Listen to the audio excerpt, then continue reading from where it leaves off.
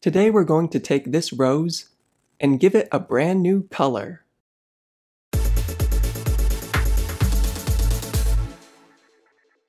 Hello and welcome to an Affinity Revolution tutorial. My name is Ezra Anderson, and today we're going to learn how to change the color of an object inside your photo. If you'd like to follow along with the same image I'll be using, I've included a download link in the video description. After opening up the photo inside Affinity, the first thing we need to do is make a selection of the object that we want to change its color. In this case, we want to select the rose because that's the object we want to change its color. To make a selection, we'll come to the selection persona and then choose the Smart Selection brush. Now all we need to do is paint a selection on the rose. As a reminder, you can change the brush width in the contextual toolbar and change the mode from add to subtract if you accidentally select too much.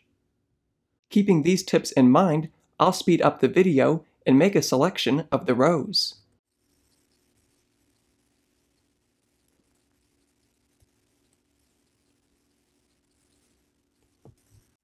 Now that I have a decent selection made, I'm going to press on the Refine Selection tool. By simply clicking on Refine Selection, Affinity automatically improves our selection. Now all we need to do is press on the check mark to confirm our selection. Now all we need to do is apply an HSL Adjustment Layer. To do this, we'll come to the Adjustment Studio and then select HSL. Now we can change the Hue Slider in the contextual toolbar to change the color of the rose.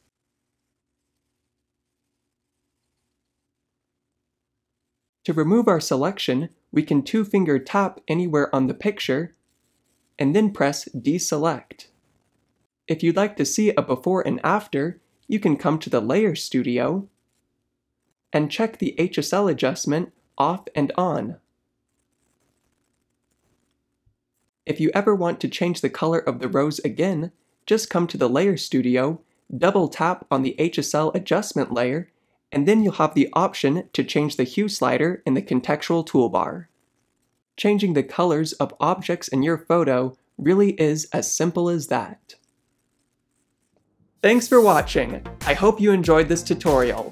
If you're new to Affinity Photo and want to learn more about this program, I encourage you to check out our complete beginner's guide to Affinity Photo down in the video description.